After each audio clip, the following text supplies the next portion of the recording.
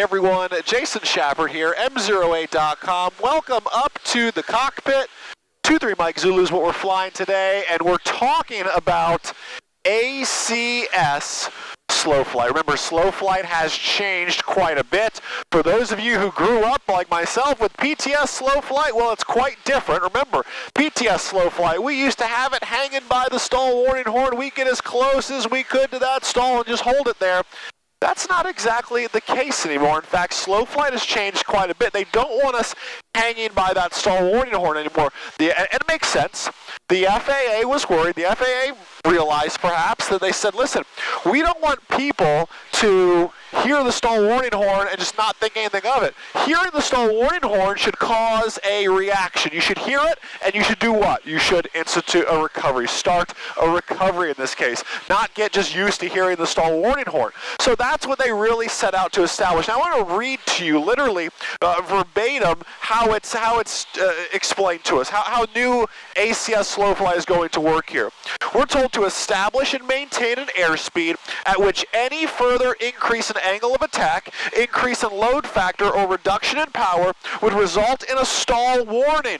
Example, Buffett, stall warning horn, whatever it actually may be in that case. That's what they're kind of warning us of in this case. They're saying that now. They go on a little bit further to say, listen, you're flying along and some turbulence brings on the stall warning horn. That's fine, as long as you do what? We can recover in this case. It's a continual, it's a prolonged hearing that stall warning horn and not doing something about it. That's what's going to fail us. So don't think, man, the stall warning horn came on, I instantly failed. That's not the case.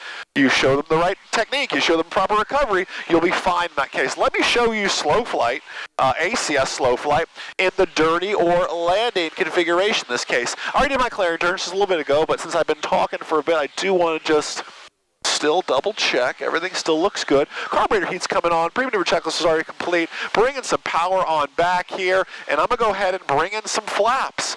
Flaps are going to give me a tendency to climb up, so I'll be watching that, working in some flaps here. There's 20 degrees. Now, I want to get to, where is that speed, right?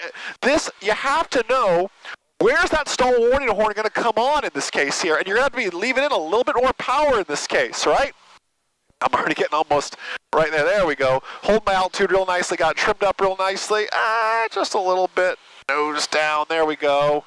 I am right. I'm about 2 or 3 knots faster than the end of the white arc. My stall warning horn in this plane comes on a little bit late, though, in this case. Maintain my heading, maintaining my altitude, not any climb, not any descent, hands-free, holding it in ACS slow flight. Now they also continue on. They say, what happens if that stall warning horn now comes on in ACS slow flight? Well, let's do just that here. Let's go ahead, let's bring it on back. Remember, any further, any abruptness, any change in load factor, I'm increasing that right there. There's my stall warning horn. I go ahead and do what? Full power, carb heat, recover. Flaps go right to 20. That's assuming, again, if the stall warning did come on. If you're flying this and it comes on, that's what we do. Through 70, flaps to 10. This is my recovery. It may not necessarily be your recovery in this case.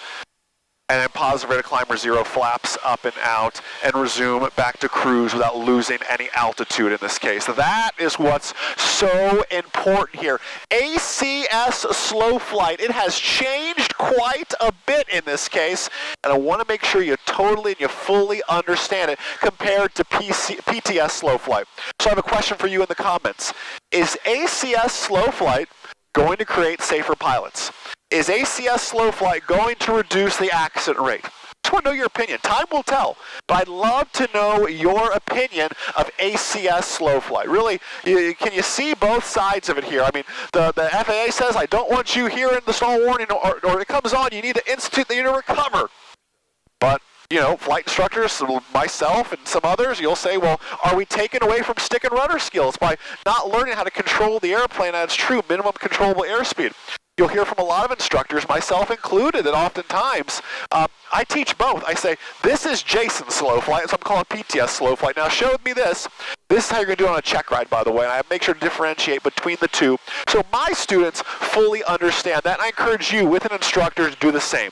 Practice old school slow flight and practice the new school slow flight as well. So I can't wait to read your opinion, your comments down below this video. Hope you all are just having a wonderful week, able to do a lot of flying this week and in the coming months. So listen, enjoy the rest of your day, and most importantly, remember, A good pilot is always learning. Have a great day, guys. We'll see ya.